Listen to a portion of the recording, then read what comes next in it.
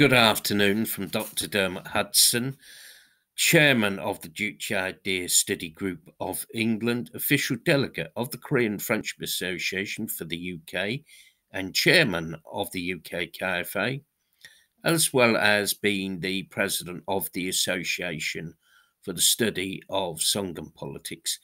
I'm sure that everybody watching this is truly outraged by the horrendous statement made by Trump at the NATO summit on Tuesday, when he sort of casually and in an off-the-cuff manner actually threatened the DPRK with military force.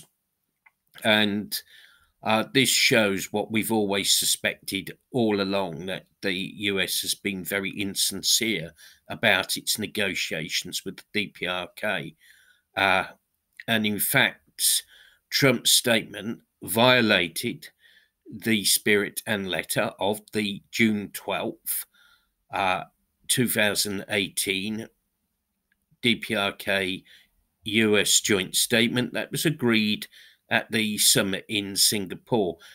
But of course, the US has actually violated that joint statement many times before by holding exercises with the South Korean puppets on a number of occasions, which of course flagrantly violate the joint statement.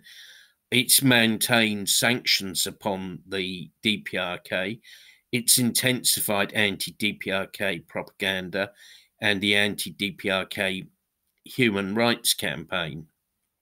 And this statement by Trump really has pulled away the veil and shown that the US anti-DPRK hostile policy, and indeed the aggressive nature of US imperialism, has not changed at all.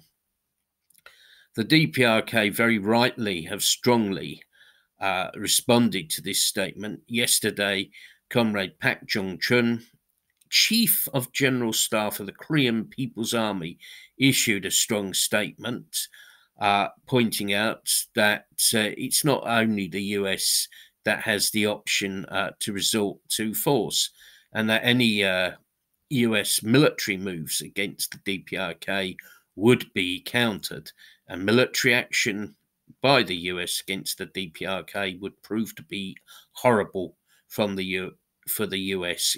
Quite right too. We strongly support that statement.